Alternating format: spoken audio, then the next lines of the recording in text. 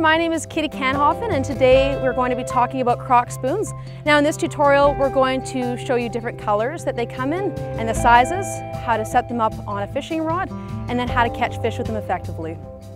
So crocs are a very versatile spoon just because they can catch so many different species in British Columbia.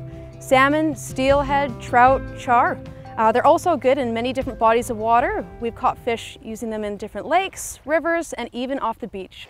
These lures start at 1/16 ounce and go all the way up to 3 ounce. They also come in many different colors. So some of them have a hammered pattern and some are smooth. Also they have a bright fire stripe on it. They go from green stripes, blue stripes. Some are pure gold, some are nickel. They also have ones that look like a rainbow trout pattern.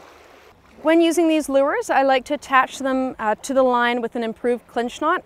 Now, as you can see, there's nothing else on the fishing line because the lure doesn't need it. If you add any additional weight, that will actually throw off the action of the lure in the water and it won't swim properly.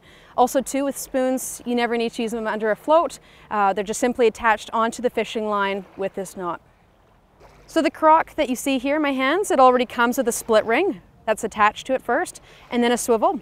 So to do this, the improved clinch knot, you're going to take your swivel and the bit of leader that you have here, and you're going to push the leader through that top circle of the swivel. Now I take my left hand and I pinch right at the top. I make a sideways V with it, with the line, and I'm going to wrap my line around the main line about six to seven times. So once I've wrapped it, I have this little piece here at the top. And that little loop that I pinched with my other hand, I'm going to put that line through that hole, pinch again, and then the line's going to come back through that big loop. Now, by sliding it with your teeth, that helps friction so the line doesn't snap. And you just pull it in opposite directions to create a knot. And then this piece here, the little tag, you just want to cut it to make the knot clean. So now that I have tied the croc on, let me show you different methods of retrieving it. So whenever you're using lures, it's really important that you check the depth of whatever body of water you're fishing. That's just because the first thing with a lure, what you should do is you should give it time to sink because the fish are going to be deeper, especially they want to be in cooler, deeper water. And if you have the spoon way too high close to the surface, you're not going to catch anything. So by letting it sink, it puts it to where the fish are, but you just want to be careful that you don't let it sink too much because then you'll just be joining the logs or whatever is sitting at the bottom of wherever you're fishing. So once your spoon is sunk, I usually wait about, depending again how deep it is, but about 5 seconds or so. And then I just do a slow retrieval. So just by spinning the handle of the reel nice and slowly to give the spoon a nice wobble. That is one way of retrieving it. But sometimes the fish, they don't want to see that. Another way that they might like is by jigging. So what jigging is, you cast it out again, just like you're about to retrieve it. You let it sink. And then instead of reeling and having your rod low to the water, you bring your rod up to the sky and then reel and let it drop. What this is imitating is an injured fish that's in the water or that's maybe swimming around.